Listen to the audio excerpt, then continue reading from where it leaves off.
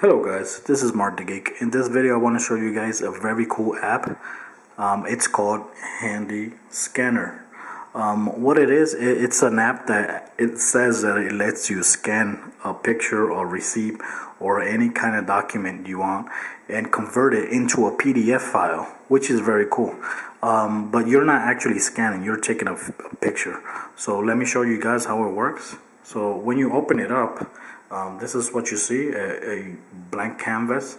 Here you got options to add by picture, by camera, by picture, or search. Very cool. So let's say I want to add a picture. Okay, let's go here.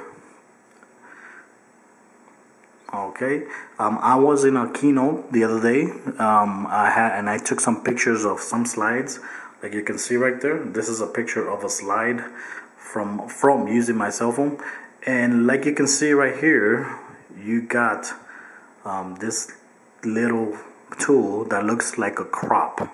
So what you would actually do is set it up to where you want it to actually make the PDF file from, like right there, and you can set up the corners. Let's put it right there. And okay, so once you click next, it will automatically, look at that, it will automatically fit your hard document, which is very cool. And here it has a little tool that will actually let you enhance the color, or you could go ahead and convert it to grayscale.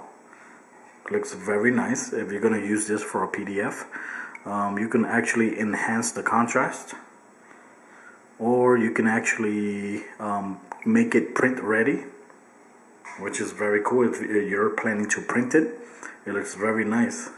And here you could put print ready economic, but that makes the blacks look a little bit more or less weak. Looks very too economic. Here let's put a printer ready. So you can actually rotate, which is very cool.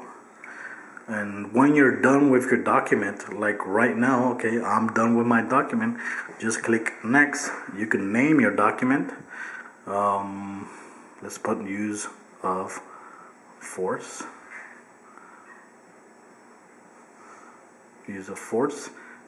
It will be processing and making your document. And here is the document.